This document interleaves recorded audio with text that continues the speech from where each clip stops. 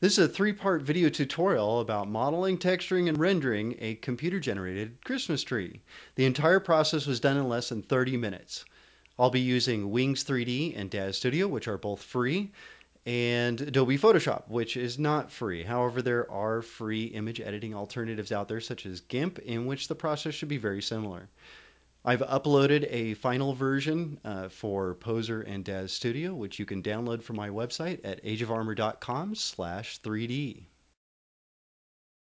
Alright, this is the Christmas tree making tutorial, and I'm going to be moving along very quickly. So if you need to, you can pause, rewind, go back, whatever you like. First thing I'm going to do is make the model, and I'm going to do that in Wings 3D. Starting off with a blank workspace here. I'm going to right click anywhere on that workspace, and I'm going to create a cylinder. Go up to the top here and select face mode. And that's the one right there, and select by clicking the top and bottom faces. After those are selected, right click and go to material and make those a hole. Now we want to select the opposite, so we do Shift Control I, and then right click, go to UV mapping. Up here select the edge mode and select any edge you like. It doesn't matter which one it is as long as it's one of the vertical edges. Right click, mark edges for cut, continue unfolding, and there is the texture area for that cylinder. This is normally a bad practice, but I'm going to scale it to the max vertical. The reason why that's bad is it distorts the UV map, but in this case it will be cool. Alright, now close that window, it's fine. Hit spacebar to deselect it, and you notice over here that material area, that UV mapping, is called cylinder1_AUV, which doesn't make much sense. So let's rename it, and this someday will be our trunk, so let's call it trunk. Alright, and let's hide that cylinder and create a new one. Go to the vertices mode, or the vertex mode, and select any two opposite each other. It doesn't matter which ones as long as they are opposite each other. And hit C to connect them. Go to edge mode and select that edge that we just created. Cut it into two. And go to face mode. Right click and let's triangulate that. Hit spacebar. Alright, and back to the vert mode, and we'll select the one right in the middle and move it down just a little bit so that it puts a little bit of a dish on the top of this top surface. And go back to face mode. Now all the faces surrounding that one vert are selected. And we're going to extract that region. Extract it Y, just a little bit, doesn't really matter. Now don't deselect it or select anything else at this point. This is a little thing with the way Wings 3D works, is it doesn't really like true two-dimensional objects, and this is two-dimensional. It only it has no thickness, it's only flat planes. And it'll make it difficult to reselect if you unselect it. Anyways, let's go to UV mapping and continue by projection normal, and there's a UV map of that surface. Now that it's mapped, it doesn't matter whether you select something else or unselect it, it doesn't matter. Go to object mode and select this piece below and delete it. Alright, now what we've got here is called Cylinder 2 Extract 3 AUV, and that doesn't make much sense, so let's rename that to branch.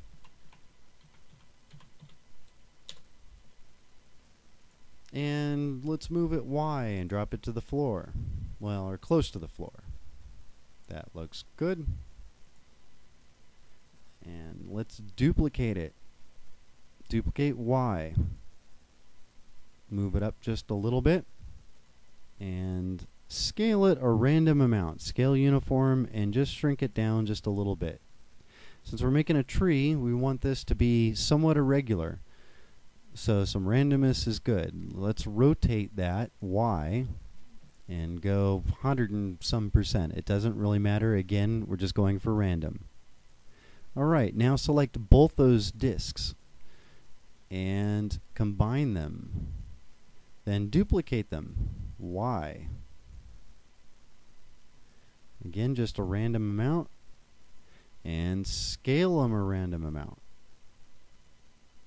And then rotate them along the y-axis a random amount. Select those two, combine them, and duplicate them. Y. And again with a little bit of random Y rotation. Select both of them, combine, and duplicate. Y. And rotate it again. Yes, you guessed it. Y. And combine those. Duplicate. Y. This is the last time. And rotate it a random amount on the y-axis. Select both those things and combine them. Alright, we're done making all the branches.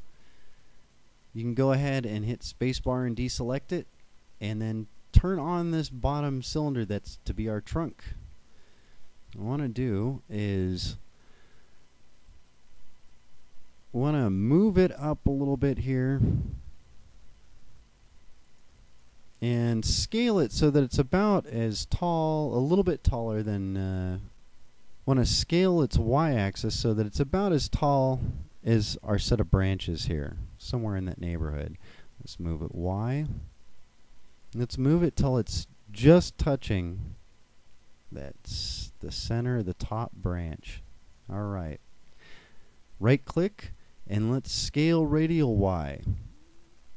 And I'll bring it down to, oh, I don't know, 6.5%. Somewhere in that neighborhood. That's good. Alright. And select the branches again and combine both of those. Right, with everything combined, doesn't look much like a Christmas tree, but here's where the magic happens. Go to the vertex mode again, and down here where it says deform, select that, and go to taper. And taper, yes, that's right, Y. Moving the mouse, tapers this into a nice Christmas tree shape. That looks pretty good, and I'm going to scale radial Y just so it kind of makes it a little sharper of a point. Okay, now remember when I said that Wings 3D doesn't like two-dimensional objects? Well, there's a little thing that happened that we need to fix real quick. Each one of those branches, a extra face has been added so that Wings 3D can deal with it while it's doing the modeling. Now we can fix this by going up to Select, by, Faces with 5 or more. Notice that there's 32 faces that have been selected. These are all, ooh, look at that. Right underneath there, you can see those. Those are the magic faces that Wings 3D added in order to make each one of those branches three-dimensional.